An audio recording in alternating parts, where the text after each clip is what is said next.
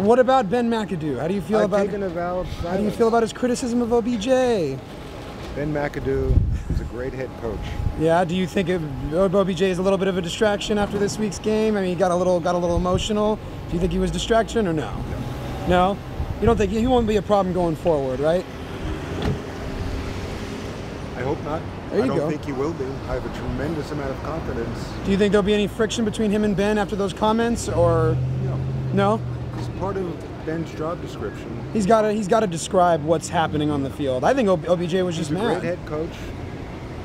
He wears a lot of hats as a head coach. Every head coach wears a lot of hats. Yeah. As a head coach. Well, I'm glad you have no fear. I like that. Neither do I. He's on my fantasy team, so I think OBJ's in line for a big season. Well, I don't think Ben's my fantasy coach.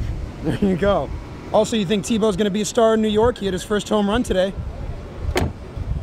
I am 100% behind what Tebow is doing. Yeah. And I hope Mets fans embrace him. I hope baseball fans embrace him. He deserves the success I hope he has. Did you see that video today? Not yet. First at bat, man, and he hit a home run. He's great. Personally, I'm very, very happy to hear that. That's awesome. Hey, care. thank you so much, Steve. You're welcome.